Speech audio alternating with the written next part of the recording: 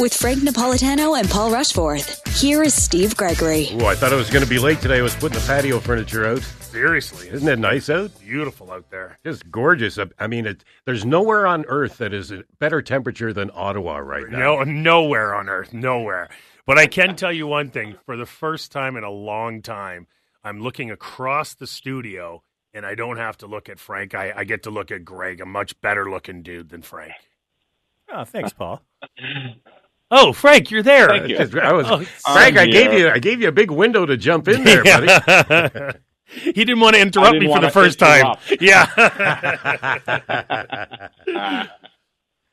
Frank, what parking lot do we find you in today, Frank? You find me in a parking lot in beautiful downtown Cape Coral. Nice. In Florida. Awesome. Yeah. So temperature there is same as here? Well, it's beautiful there, no question. I mean, all I got is inundated with texts yesterday. You picked the wrong week to go away, and clearly I did, but it's 26 and sunny here, so a little bit better here. Shut up. I'll take that. I'll take the 26 and sunny over our, 10 degrees, 11 degrees yesterday. It was beautiful. Yeah, record. Yeah. For February, this is incredible. But it's scary. It's scary because with this global warming, what do you think our summers is going to be like this year? I mean, first of all, we're going to have an early spring. We're already seeing that. I'm assuming most of our snow will be gone very shortly. Now, I'm sure we're going to get another dump of snow, but it's been a beautiful February. I mean, well, the Gopher said early spring, so I believe him. Oh yeah, of course, yeah. Now, does weather like this twerk people a little bit? Well, it does. It does. Like anytime the weather's nice and the snow's starting to melt, and people see some, that we're heading into that spring market and we're heading into the summertime. They get that optimism, and we're seeing it right now in the market. Our market is just inches away from bursting. You can just feel it. I mean, we're listing a ton of homes. We're selling a ton of homes. There's lots of multiple offers going on again. We're finding, though, that the multiple offers aren't like what we went through for COVID when it was, $100, $200, $250, $1,000 over asking. We're seeing multiple offers, but I think the biggest one I've seen that we've done recently was maybe 10, 15, maybe 20,000 over asking, which is kind of a normal Ottawa market back in the day when, sometimes a bidding war would be list price or 5,000 over. So I think that's where we're headed. I think the days of the 100 and 200,000 over asking are probably gone, but it's just, I hope so. Yeah. And so do I. I found the hardest thing that we had to do is when someone called us and said, hey, can we go take a look at your listing at, 123 ABC Street? And we'd have to go there and show them the listing, try to build that rapport and trust with these people who have never met us before. And then once they say, oh, we like it, can we put an offer?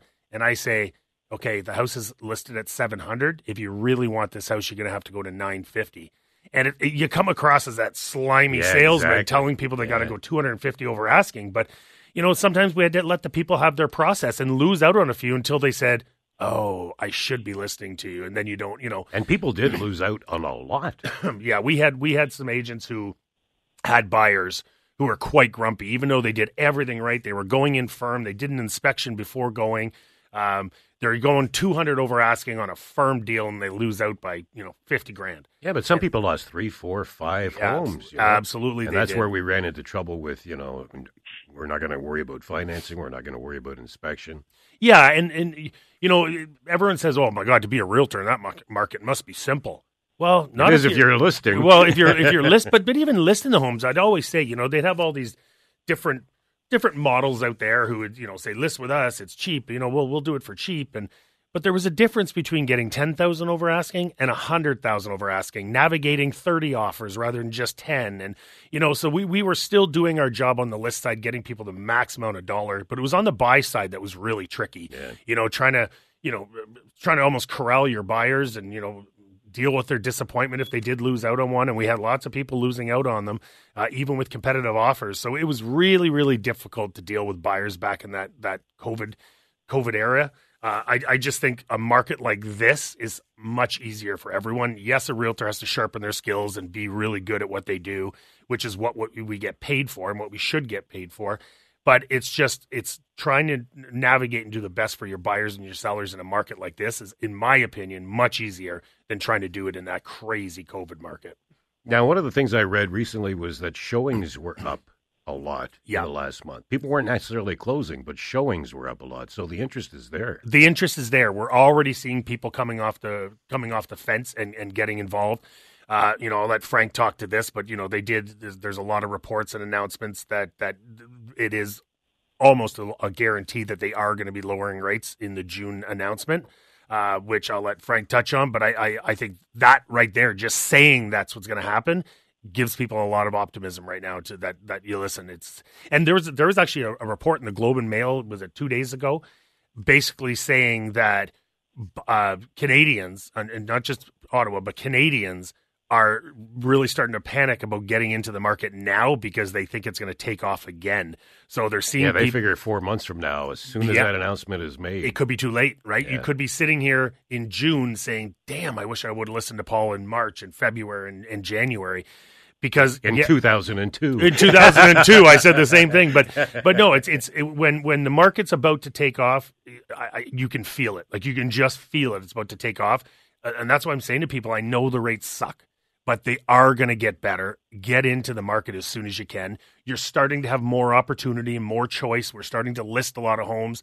I mean, Greg's sending out pretty much a couple texts a day with all the pictures of the listings he's doing. And it's coming. It's coming. And I'm saying, get in the market if you can. Would those rates have come down sooner, Frank, if we hadn't added 37,000 new jobs? Again, let's look at the details of the 37,000 jobs. So this is Frank's favorite topic. I love this. Our population grew by 126,000. So let's, again, deeper look into these job numbers really tell you a different story. On top, the 37,000, really good. But, again, our population grew by 126,000. So once you put that into the equation, it's not so good. Look at what the parent company of the radio station we're on right now, what they did this week. Everywhere we're not reading about companies hiring hundreds and thousands of people. We're reading more about, even in the U.S., as good as the economy is here, again, it's a lagging effect, and I truly believe that these job numbers will be reflective soon enough. This gives the government an opportunity to boast that the unemployment came down to 5.7, but the other fact that's there is that a lot of people just have given up on getting a job that they're interested in. So, again, the job numbers are what they are, but what it will do is it will delay. Again, I was skeptical that April was going to be the first drop, but I don't think it's going to be. I think it's going to be in June, and it's right now they have it at about 90% for a rate cut in June.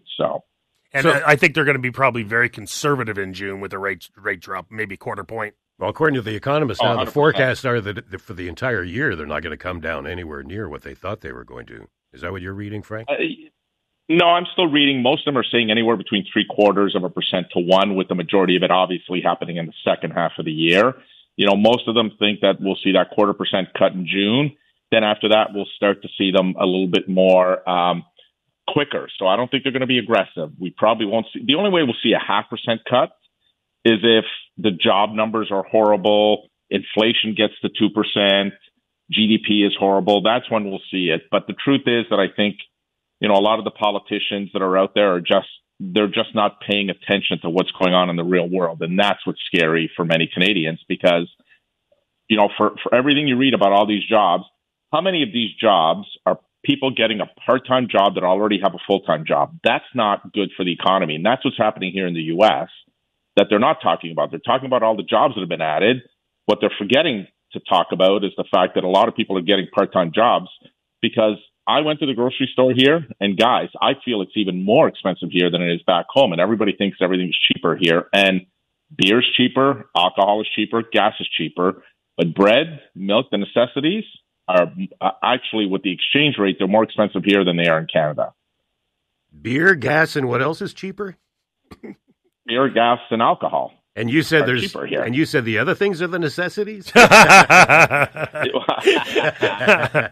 Hey, Frank, just before we go to break, Listen, I know Kathy's sending me, your lovely wife is sending me pictures of you guys on vacation to make me jealous and that, but tell her to stop with the pictures of you in the thong. Please, please, please. Yeah, not a chance. Everything. Frank was having a great time until 4 members of Greenpeace tried to roll him back in the water. 521-TALK, 521-8255. We'll be right back. Welcome back with Paul Rushforth and Frank Napolitano. To the phones we go. Say hello to Ron. Hello, Ron. Yes, I have a question for Paul on the commission on $1 million home, $50,000.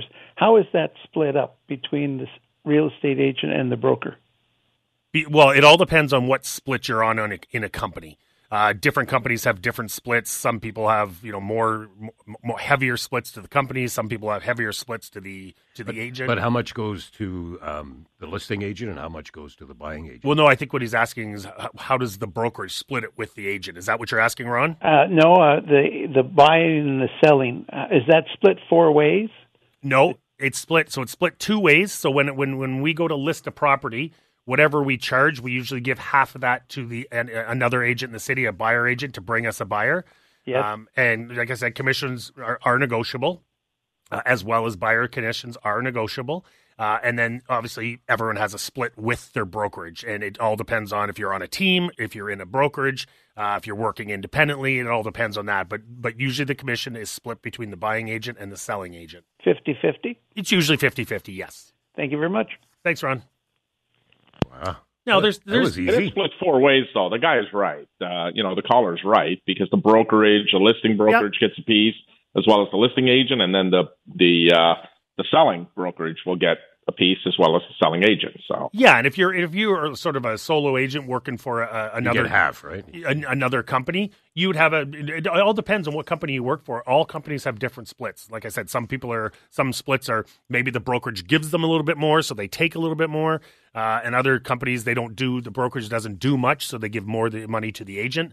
But yeah, he's right when they say that it's 2 ways, but you do have a split with your brokerage once you do split that commission. Yes. Hey, the real estate agent has to be with the brokerage, right? I mean, it's no different with the mortgage business.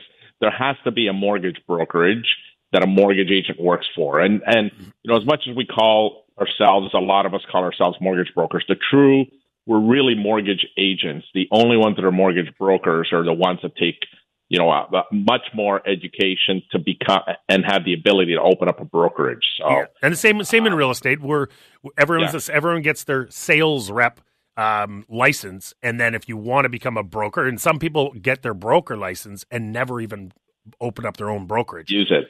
Yeah, I mean, I obviously had to get my brokerage license or my broker's license because I wanted to open up my own brokerage. Boy, it must have been easy to pass then. No, I'll tell you what, though. They've done a very good job of making the courses a lot harder now. They are much more difficult, aren't they? Much more difficult. I mean, don't get me wrong. When I went through real estate college real estate school in 2003, it was still fairly challenging, but it was open book as well. So you're allowed to use your book. But there was a lot more writing, less true and false, whereas now you have to go through Humber College. It takes longer. It's much harder. And I think they did that on purpose because there was so many people wanting to get into real estate. And if it was such an easy course, everyone would be in real estate. But Which they were at one point. But now they've made the course much harder. And you'll see some people who want to get into real estate, they take their phase 1, they don't pass, and they're like, you know what, I'm out. And so they're starting to weed out people who aren't serious about being a full-time realtor, and it's not a bad thing what they're doing. I think it's good. Funny thing is, after taking that entire course, if I want a job with you, I still have to learn more. Well, yes. So if you join my brokerage, the course teaches you certain things and doesn't teach you certain things. And I think some of the things that they don't teach you are absolute necessities in real estate. Things like, they don't teach you how to set up a website and how to do marketing and advertising and how to negotiate and all that. And those are really important things. Boy, especially negotiations. Especially negotiations. I even find role-playing and scripts and dialogues and things like that they don't really teach you. And so, like, when you join my brokerage, I spend most of my time working on sales skills, language. Angie, my office manager, goes through technology because it's not my strongest suit. So I'll do the sales and the language and the skills training, and then she'll do all the technology and our systems and all that. But there's a lot to learn. Even when you get your license, there's a lot to learn no matter what brokerage you join. Hey, Frank, tell me if these numbers surprise you. I was a bit surprised by this. The price for a townhouse last month, down 2.1% to 462.2, and a condo up 3.7 to 418.5. That's not much of a gap, that 418.5 to 462.2. Yeah, so I would maybe Paul can answer this, but is it because certain townhouses sold in certain areas where maybe that number got skewed a little bit? Yes and no. So the condo market, I mean, I think when you're thinking of a condo, you're thinking of just like a small little terrace home that a tract builder built. Keep in mind, there's a lot of nice downtown penthouses, overlooking Parliament, things like that really bring up that condo number. But you're right. The gap is really starting to shrink between the condo market and the townhouse market. We're seeing townhouses are a tougher sell now. One, there's a lot more option on the market right now, and especially in some new suburbs where there's lots of new builders in there. So that's bringing down the price of townhomes for sure. And I think the condo market, we're seeing a lot more high-end condos being built, and that's bringing up the price of the condo market. It's an interesting shift, though, because it used to be so close between single-family homes and townhomes. Yeah. Like 2 years ago, it was, if you wanted to downsize, there's really no gain financially. Well, when we were going through the COVID market, when things were going stupid and townhomes were selling for, in the 7s and the 8s. Yeah.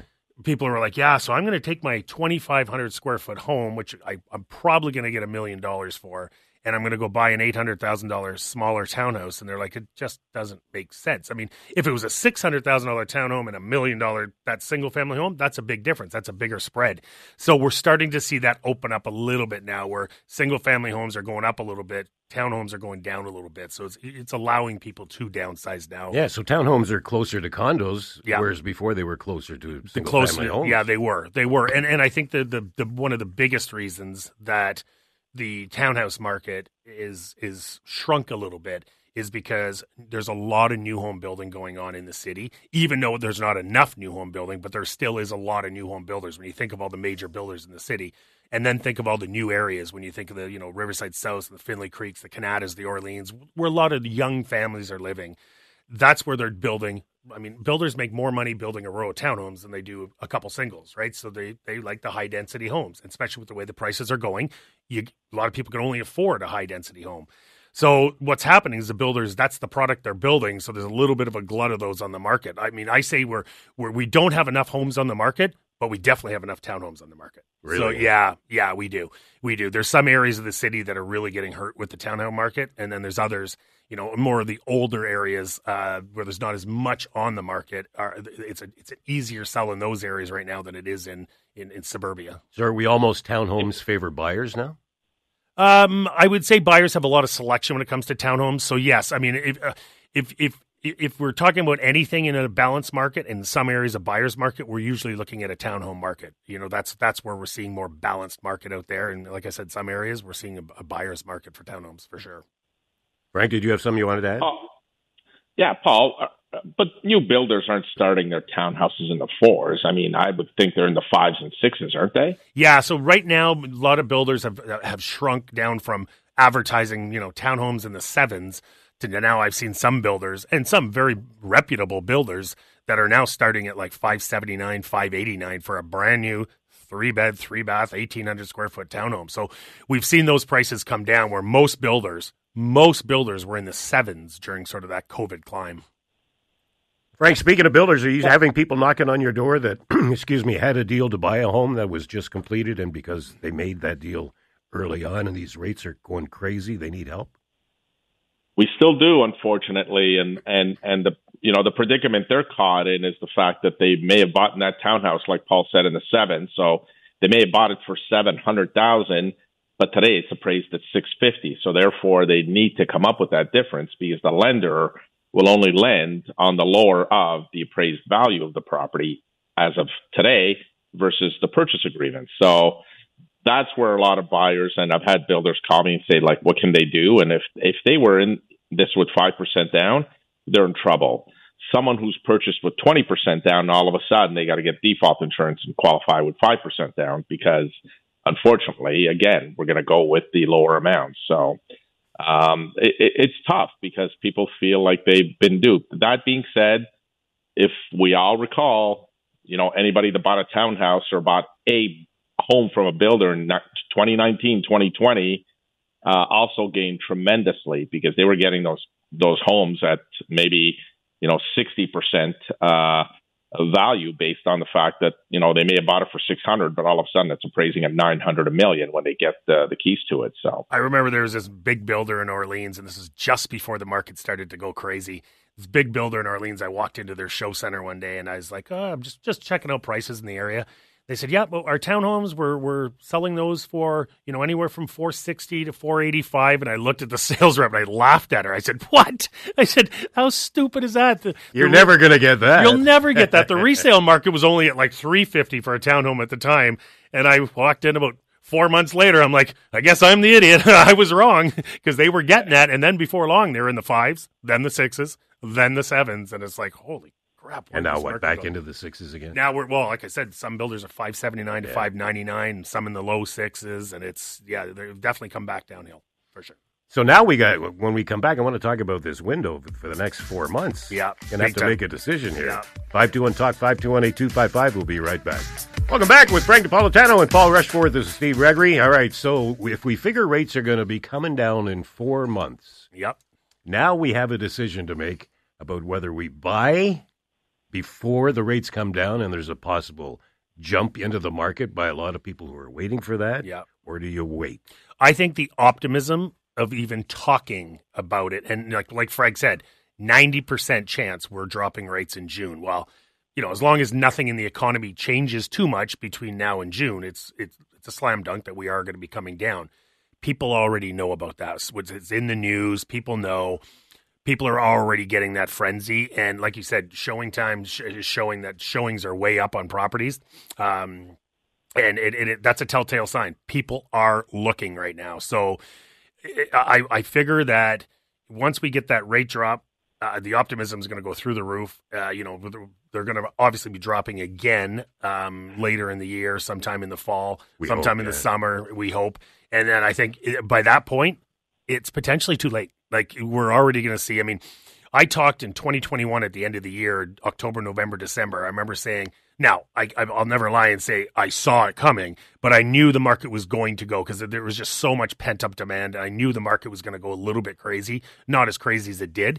But I was telling people in those months, buy, get in now, because come Jan, Feb, March, it's going to go insane. And we saw the average sale price climb over $100,000 in 4 months. And by then, people were like, too late. Right? So I figure you may want to stomach the rates, like I've been saying for a long time, stomach the rates on a short term or on a variable. And that term is getting shorter now. Yes. If you can just stomach it and get into the market, those rates are coming down, and you're going to be buying a house that potentially 6 months from now is up $30,000, $40,000, $50,000, $60,000, $70,000.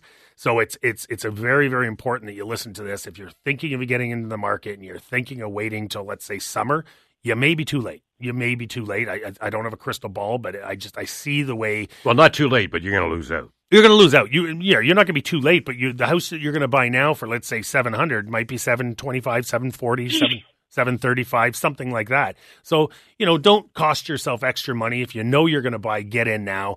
If you're not sure if you're going to buy, you can wait, but you might be paying a little bit more for a house than you will right now. Is the difficult part still qualifying, Frank?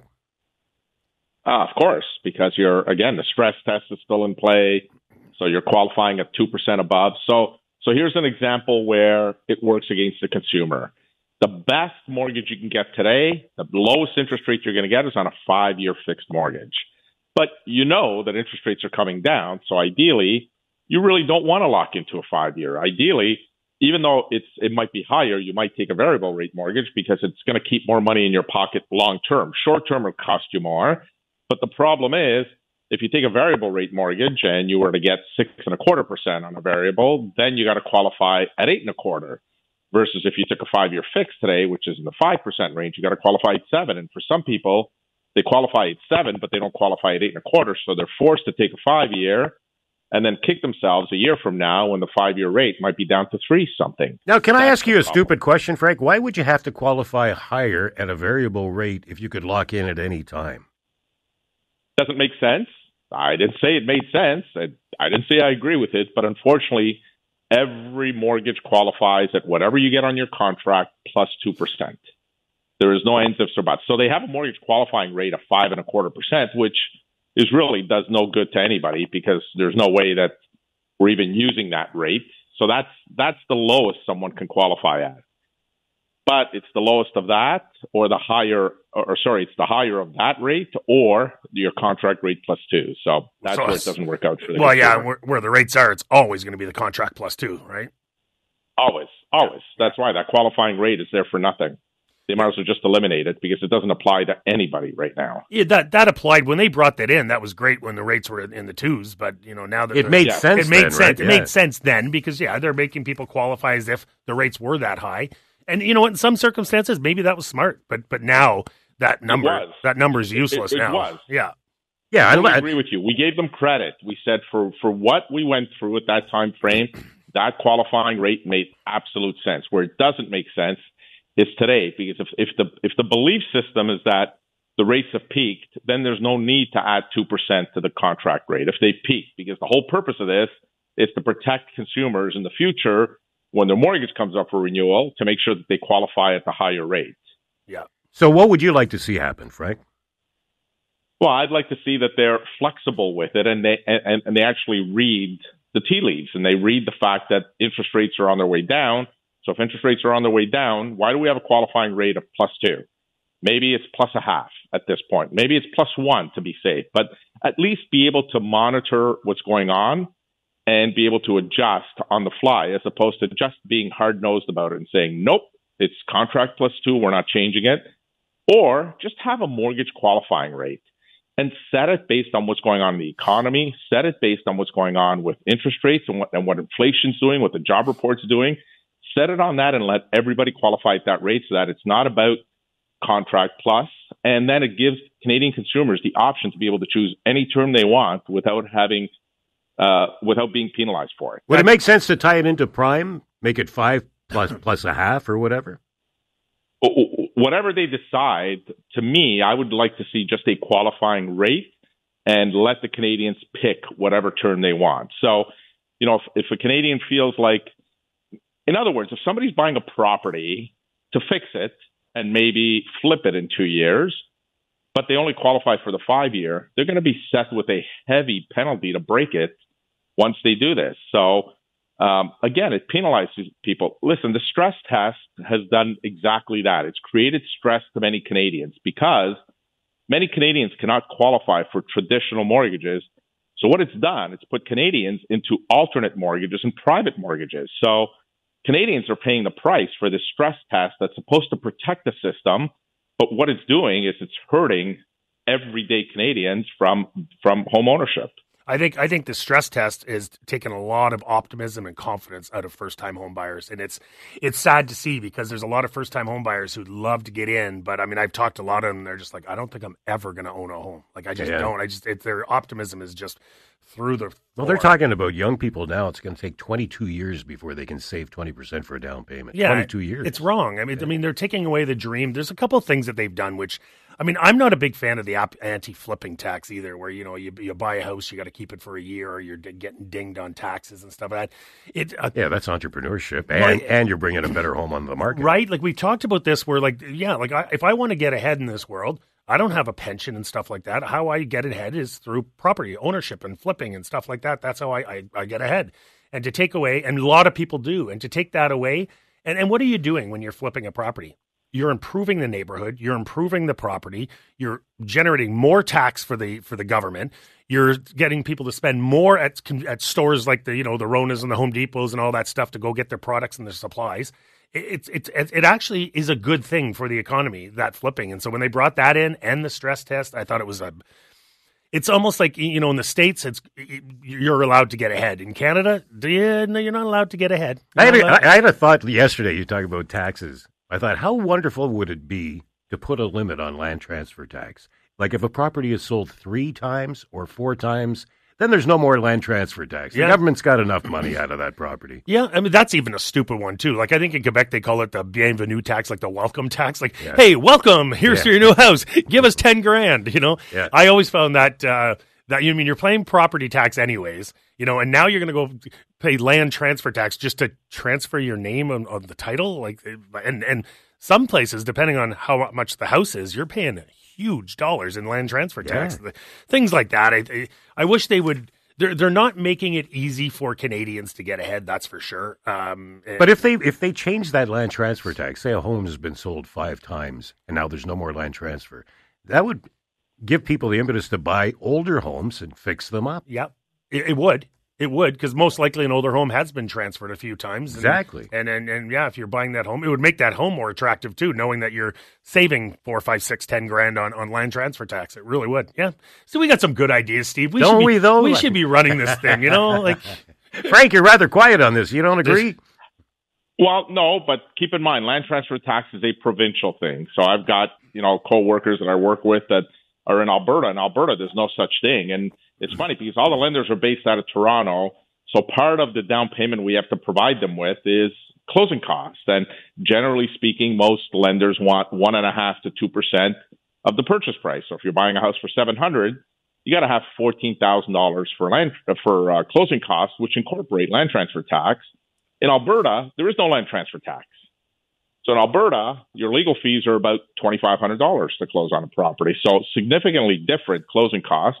But, like my co-workers in Alberta say, then, the underwriters in Toronto are always saying you don't have enough closing costs. It's like, but we don't have land transfer tax. Why do we have to provide you 2% of the purchase price when closing costs are $2,500 and that's it? And in Toronto, it's double. Double. They've doubled the tax. It's double. Yeah, they have 2 taxes. Yeah. It's, you know what? It must be hard to buy in Toronto, with all the different taxes and the prices. Yet their numbers are way up in January. And their employment is less than here in Ottawa. We are one of the highest employed. No, not employed. Household income. Oh yeah. We have one of the highest in the country. And when you look at Toronto, I think ours was household income. I think we averaged 106 or 112,000 for household income, whereas Toronto I think was at 97. So Toronto household income is less than here in Ottawa, but their prices are double than what we are in Ottawa, and they have double the land transfer tax. And I don't know about their property tax. It might be less. I have no idea what. I doubt it. Maybe at least the same. Well, you'd think it'd be at least the same. Yeah. But 521-TALK, 521-8255. We'll be right back. Welcome back to the phones. We go say hello to Morgan and beautiful Russell. Hello, Morgan. Hey, just taking a look at some houses here in my neighborhood. I'm in one of them CH Clement builds, looking to move into a single family. Okay. Is it more beneficial to keep my home, obviously, and rent it out? And is there do I have to requalify, I guess, is the real question, at the prime plus the 2%? I'll let Frank answer the mortgage side of that, and then after he's done, I'll talk to you a little bit about the real estate side of that. Go ahead, Frank. Sure. So you're talking about buying a new house or transferring an existing mortgage? So, well, either or. Is there benefit to one versus the other? Well, it depends. If you've got a really good mortgage rate, which many people have a better interest rate now, which you do. So then, your mortgage is portable. And if you're going up to another level, so then the way the qualifying would work is that they would take the payment based on your existing mortgage because that's fixed. And then they would, whatever new money you get, we have to qualify it at whatever rate we get you plus the 2. So that's the way you would have to qualify. So how could he do that? And mortgage makes sense. How could he do that and write off more on the property that he wants to rent out? How can he write off? What do you mean, write off the interest? Well, he's going to need a mortgage for the new place, right? Yeah, and he has an existing mortgage on this place, so one's going to be rented. So where can you leave the money to give him the most benefit? Well, you would try and maximize the equity in your existing home if you're going to convert that one to a rental. So we would take, again, in that case, you might want to leave that mortgage the way it is. Then we'll have to add to take some of the equity out, and then that mortgage. Technically, you could write off the interest, although if you take the money out and use it to buy a house you're moving into, you're not supposed to write off the interest on it. So, but as far as qualifying, anybody that has an existing home, wants to keep it as a rental and buys a new one, it's really difficult to qualify because, generally speaking, the rents don't cover the cost of maintaining that property. So that's where it becomes a little tricky. Yeah. Every circumstance is different. I'd have to have more information about you to tell you, to let you know whether you would fit in that category where you qualify. And from the real estate side, first of all, you're in a CH Clement built home, and I represent them in a lot of their subdivisions. So you're in a very, very well built home. I can tell you that. Now, I've always preached keep as many doors as possible. So if you can afford to keep that as a rental and buy something else, I would love to see you do that. Keep that rental. The only thing I'm going to caution you right now is being a landlord today is a nightmare. Yeah. It is. Good. It's a nightmare. It's a nightmare. The tenants have all the rights and they know it, and it's really, really hard. So if you are going to do that, my advice to you is make sure you get an amazing tenant, even if you have to leave it vacant for a month, but make sure your tenant is top notch. Now, if you're doing this in Russell and you're not cash flow positive, will the property appreciate enough to make it worth your while over time? Well, It's already appreciated. I'm 5 years in, and mortgage is coming up in November. Yeah, so he's built up a lot of equity in that home. But saying that, as you go further to the outskirts, the appreciation is slower than sort of when you're in the core. But take away the anomaly of the last 5 years. Yeah, but if you're also, as far as a rental, there's more people in the outskirts. There's more people looking to rent than there is people renting out properties. So getting a tenant will be very, very easy for you. But like I mentioned, get a good tenant. You have to, because they're a nightmare to get out if you don't get a good tenant. And easier to make the jump now if I were just to sell in general, because the house just appreciated that much over the last 5 years. Yeah. Versus if I wait another 3 to 5 years, whatever rate I get, or don't worry about the rate. Well, I mean, first of all, if you're asking whether you should sell now or wait 3 to 5 years, if it's going to be worth more, I'm going to tell you in 3 to 5 years, your house is going to be worth more than it is right now. Just the way our markets have gone. I mean, last year was the first time since 1996 that our average sale price went downhill. So I don't anticipate that happening, for quite a while again. So you're going to appreciate more if you keep it. Just know that if you put a tenant in there and you decide in 3 to 5 years that you want to sell that property, one, it's always really difficult with a tenant in there, and two, you might be spending money on renovations. But if your mortgage is due in November, you're in pretty good shape. Oh, yeah. Hence why we're looking at possibly making that jump to a single family. Equity-wise, you're in great shape because you built up a whole bunch of equity. Timing, better in November than in April and May, where a lot of Canadians have the mortgage coming up for renewal. They're not going to have as good a choice as you will in November when it comes to where interest rates are. Thank you, Morgan. Thank you. Thanks, Morgan. Hey, just before we get on to birthdays, I wanted to mention that 2-year extension now for the foreign home buyers is in. Yeah. Oh, they've extended it? I thought Paul would lead that with the show. I really was expecting Paul to say that's the first thing that comes out of his mouth when the show started. And you know what, though? I'm happy with that. I'm happy with that, because it would have been a nightmare for Canadians if they opened up the floodgates. And listen, as a capital city, we're very affordable, even though it's really us here in Ottawa. We're like, oh, this is not affordable. As a capital city, we're very affordable. And if they started opening up that foreign buyer ban and they take it away, we are going to get foreign money coming into Ottawa for sure. I mean, Toronto's kind of priced themselves out nowadays. You're going to see people coming into Montreal, Calgary, Edmonton, Ottawa. And Ottawa's as a capital city, it's a beautiful city, and we're probably going to see a lot of foreign buyer money coming in. I'm glad they've extended it. So we're good till January 2027 at least. Yeah, so which is good news. Birthdays, Frank? Yeah, got a couple. Of course, Mike, my business partner, Mike Hapke, celebrated his birthday this week, and next week on Wednesday, Terry celebrates her birthday. His wife, beautiful wife, who I've known longer than Mike. So happy birthday to Terry. Dorothy Smith from our office celebrating her birthday this coming week. My good family friend Franca Dinardo celebrated a milestone birthday, no numbers. So happy birthday to Franca, and my son-in-law, who's expecting my second grandchild with my beautiful daughter, Andrew, celebrating his birthday this week as well. So, Frank, when you're your age, do you celebrate birthdays? Nope, not at all. I have no idea what my number is. Doesn't matter. I have one.